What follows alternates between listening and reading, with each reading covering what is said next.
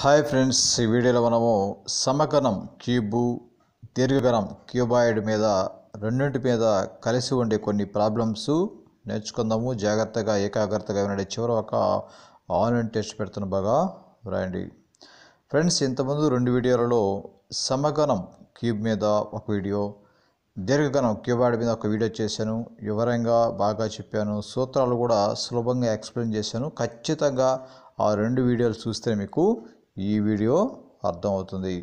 ఒకసారి ఈ సూత్రాలు మనం ఒకసారి గుర్తించుకుందాం. సమఘనం క్యూబ్ సూత్రాలు చూస్తే ప్రక్కతల వైశాల్యము lateral surface area formula 4a², సంపూర్ణతల వైశాల్యము total surface area formula 6a², ఘనపరిమాణం volume formula a³.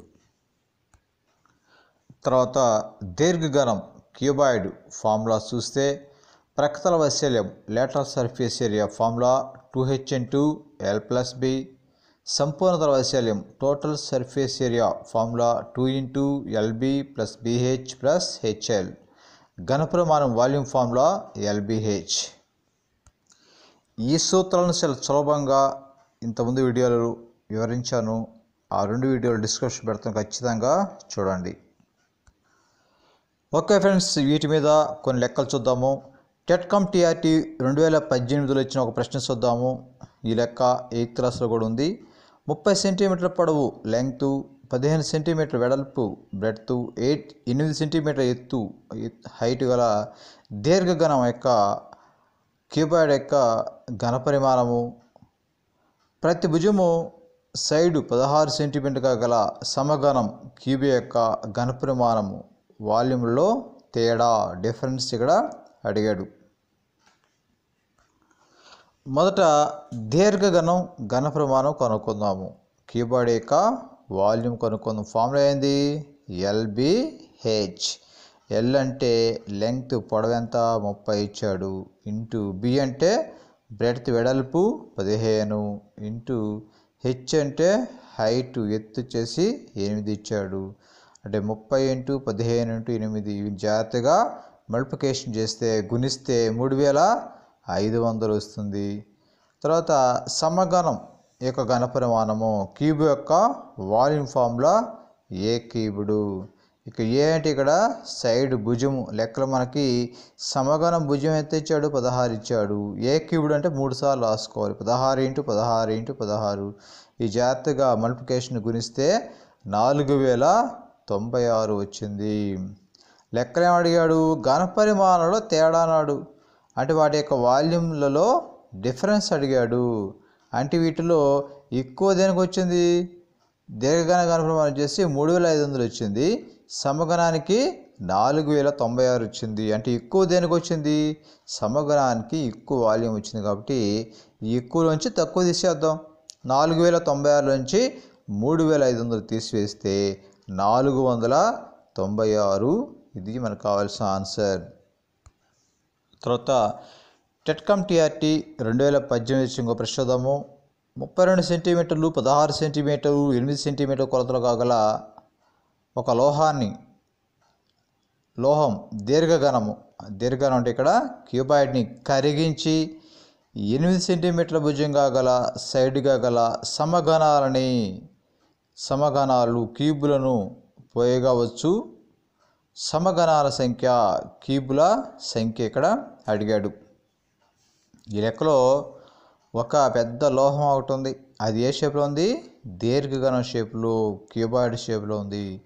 దాన్ని కరిగించి చిన్న చిన్న ముక్కలుగా, అంటే ఏ షేప్లో ఉంటాయి? సమఘనం షేపులో, క్యూబ్ షేప్లో ఉంటే వాటిని చిన్న చిన్న ఒక ముక్కలుగా చేస్తే అటువంటి సమఘనాలు ఎన్ని వస్తాయని అడిగాడు. అప్పుడు మనం ఎలా చేయాలంటే, ఈ సమఘనాల సంఖ్య, క్యూబుల సంఖ్య కావాలంటే మనం ఏం చేయాలంటే, వీటిలో మొదట పెద్దది ఎట్లు? దీర్ఘగణం పెద్దదా, సమఘనం పెద్దది? ఇక్కడ దీర్ఘగణం పెద్దది. అంటే దాన్ని కరిగించాం కాబట్టి ఈ దీర్ఘగణం యొక్క ఘనపరిమాణాన్ని పైన రాసుకొని దాన్ని సమఘనం యొక్క ఘనపరిమాణంతో భాగించాలి. అప్పుడు దీర్ఘగణం ఘనపరిమాణము బై క్యూబాయిడ్ యొక్క వాల్యూమ్ బై సమఘనం ఘనపరిమాణము క్యూబ్ యొక్క వాల్యూము. దీర్ఘగణ ఘనపరిమాణ సూత్రం ఏంది? ఎల్బిహెచ్. ఎల్బిహెచ్ అంటే ఇక్కడ ఎల్ అంటే పొడవు 32, బి అంటే 16, హెచ్ అంటే 8. 32 × 16 × 8 బై ఏ క్యూబ్డ్ అంటే ఇక్కడ ఏ అంటే భుజం, సమగణం యొక్క భుజం ఎంత 8 ఇచ్చాడు. ఇక్కడ ఏ క్యూబ్డ్ అంటే 3 సార్లు రాసుకోవాలి. 8 × 8 × 8. జాగ్రత్తగా క్యాన్సిల్ చేస్తే కింద 8కి పైన 32 క్యాన్సిల్ చేస్తే 8 ఒకట్ల 8 4 32, మళ్ళీ 8కి 16 క్యాన్సిల్ చేస్తే 8 ఒకట్ల 8 2 16, మరి 8కి 8కి క్యాన్సిల్ కొట్టండి. పైన ఏమి మిగిలే ఇక్కడ 4 2 మిగిలాయి. 4 ఎంత 8. దీనికి ఆన్సర్. తర్వాత 8వ తరగతిలో ఉన్న లెక్క చూద్దాము. 20 సెంటీమీటర్లు, 18 సెంటీమీటర్లు, 16 సెంటీమీటర్లు కొలతలు గల దీర్ఘఘనాకార క్యూబాయిడ్ గల మైనం నుండి 4 సెంటీమీటర్ భుజంగా గల 4 సెంటీమీటర్ సైడ్గా గల ఎన్ని సమఘనాకార క్యూబ్ షేప్లో ఉన్న మైనపు దిమ్మలు ఏర్పరవచ్చు అన్నాడు. ఇక్కడ కూడా ఇంతకుముందు లెక్కలాగే ఒక మైనం ఉంది. అది ఏ షేప్లో ఉంది? క్యూబాయిడ్ షేప్లో, దీర్ఘఘన షేప్లో ఒక పెద్ద దిమ్మె ఒకటి ఉంది. దాన్ని కరిగించి చిన్న చిన్న సమఘనం షేపులో, క్యూబ్ షేప్లో మైనపు దిమ్మల్ని ఏర్పరచాలి. కాబట్టి ఇది కూడా ఈ మనకి ఈ సమఘనం, ఈ క్యూబ్ యొక్క మైనపు దిమ్మలు కావాలంటే, ఈ సంఖ్యలు కావాలంటే మనం ఏం చేయాలంటే ఫస్ట్ పెద్దది దీర్ఘఘనం కాబట్టి క్యూబాయిడ్ కాబట్టి దీర్ఘఘన ఘనపరిమాణము బై క్యూబాయిడ్ యొక్క వాల్యూమ్ బై సమఘనం ఘనపరిమాణము. క్యూబ్ యొక్క వాల్యూమ్ ఫార్ములా ప్రకారం చేద్దాం. దీర్ఘఘన ఘనపరిమాణము క్యూబాయిడ్ వాల్యూమ్ ఫార్ములా ఏంది? LBH by సమఘన ఘనపరిమాణము A cubed formula.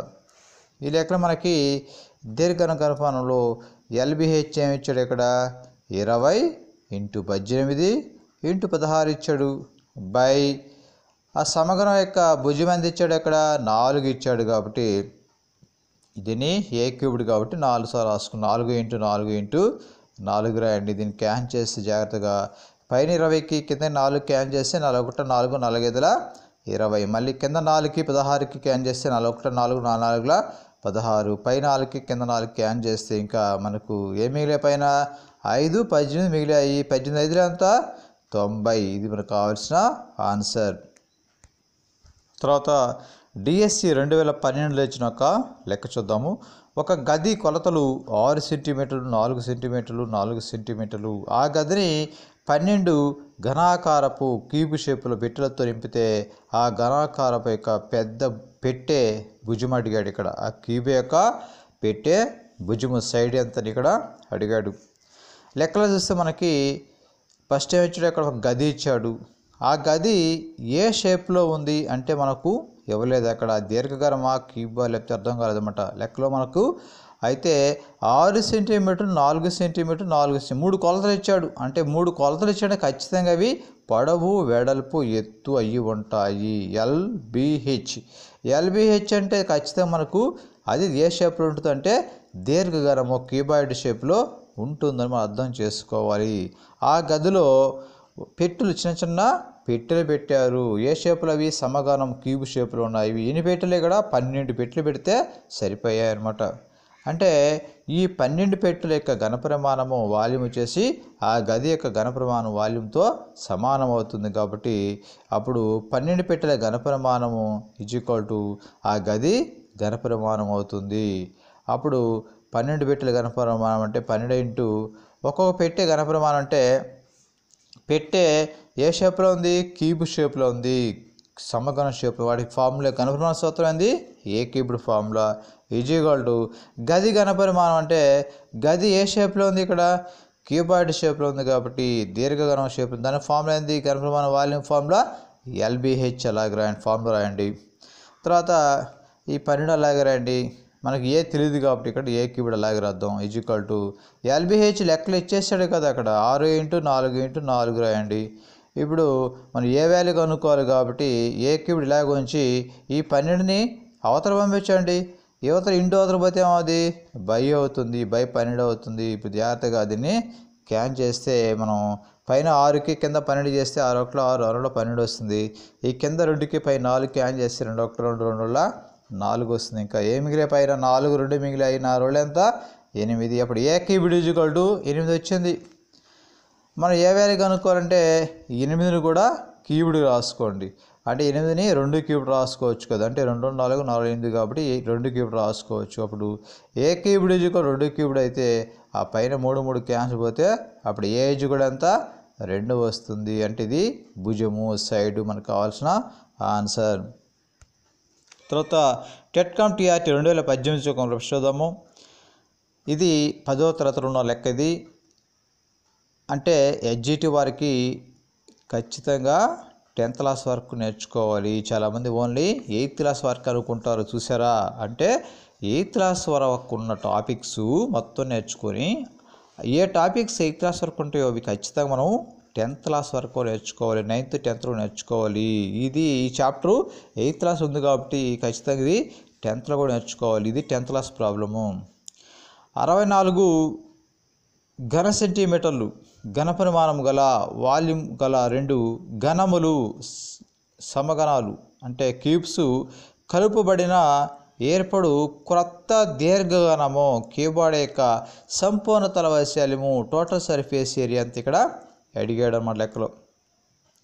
లెక్కలో ఫస్ట్ ఏమి ఇచ్చాడు 64 ఘన సెంటీమీటర్లు ఘన 2 ఘనములు అన్నాడు. క్యూబ్ ఇచ్చాడు. ఇక్కడ వాటిని ఒకదాని మీద ఒకటి పెట్టారు. ఆ పెట్టెల్ని ఒక పెట్టి మీద ఒక పెట్టి పెడితే అది ఏ షేప్లో వస్తుంది, ఒక దీర్ఘఘనం షేప్లో పొడుగ్గా వస్తుంది అన్నమాట.